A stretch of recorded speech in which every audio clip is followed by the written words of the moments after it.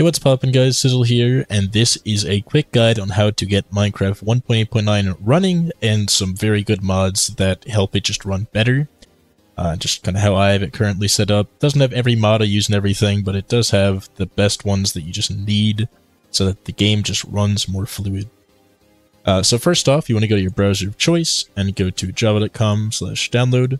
The EN is unnecessary, but this will get you version 8. Make sure this says version 8 of Java. Hit download Java.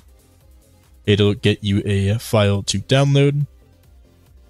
And you want to save that file. You can see you have a file like this, JRE 8 something, Windows x64.exe. Double click that. Hit yes or type in a password, whatever your system makes you do. It'll then start running through the installer. Now you want to hit install. Just let it run. And once it's done, it just will be done. There you go, just like that. You've successfully installed Java. Just close that out. Now go to your launcher. In my case, I'm using the Prism launcher, and this guide assumes that you know how to use the Prism launcher. So if you don't know how to use that launcher, I made a video on it, which I will link in the description. Make sure you kind of have that down. Either way, in the Prism launcher, create an instance, hit add instance. Go scroll down to 1.8.9 and find it right there. Then click Forge. Find the latest version there. Hit OK. You can change the icon if you want for the usual. Alright, so we could go with like Forge. It's a common icon. Then you want to hit Edit, Mods, and then normally for most modern versions you can hit Download Mods, but because some of these mods are so old, instead you have to do Add File,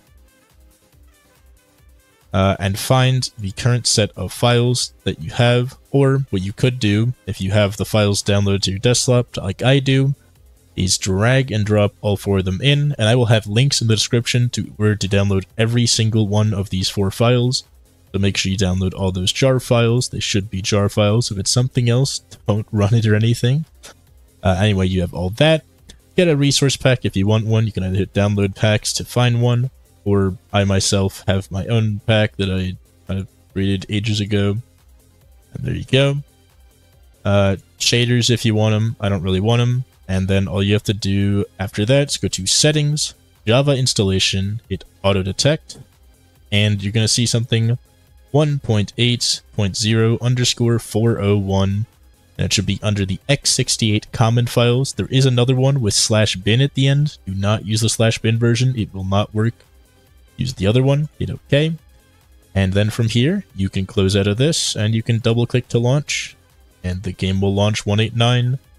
You'll have Optifine, Patcher, Better FPS, and FoamFix all installed, and in my case I also have my resource pack, and you'll see in 1 second that it'll be up and running.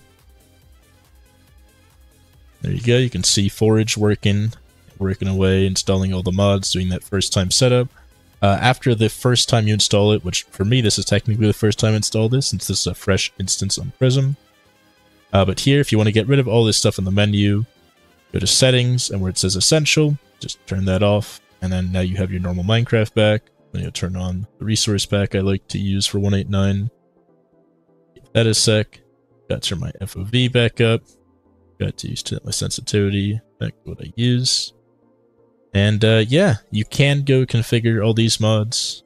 You also want to give it network access if it needs it. You can go configure all this stuff, but it's going to show Hypixel, just the game running smoothly, as it just generally does.